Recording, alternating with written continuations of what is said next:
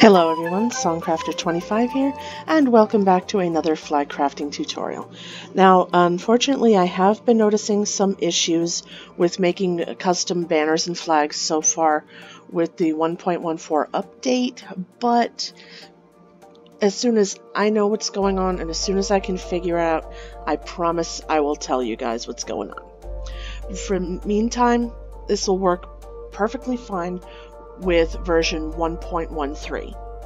So as long as you're working on that, you should be just fine with this and my previous flag tutorials.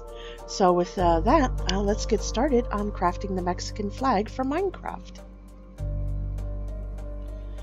Now again, as usual, these are items that you'll be able to get very easily in survival mode.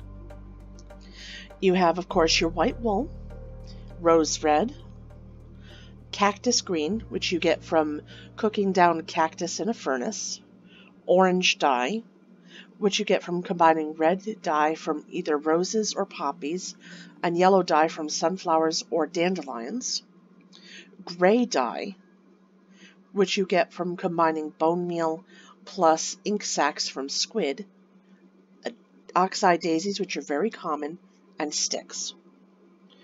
Now, to do this, you start with a standard white banner, as per usual,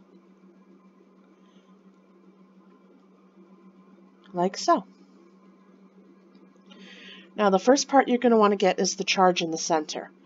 Now, I found for that I had to layer the colors and get this done properly. So,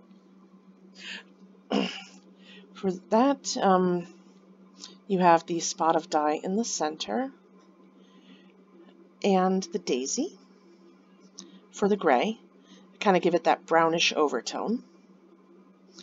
But then you overlay another on top of it the same way with the orange dye.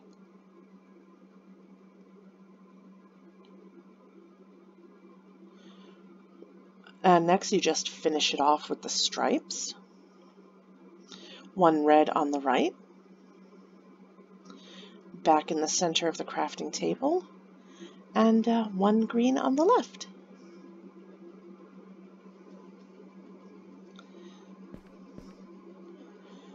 And there you have it, the Mexican flag. I want to thank you guys for joining me on this tutorial, and if you liked it, hit the thumbs up button, hit the subscribe button, and notification bell so you can get word of all my new videos as I make them. I'll talk to you guys in the next one. Bye!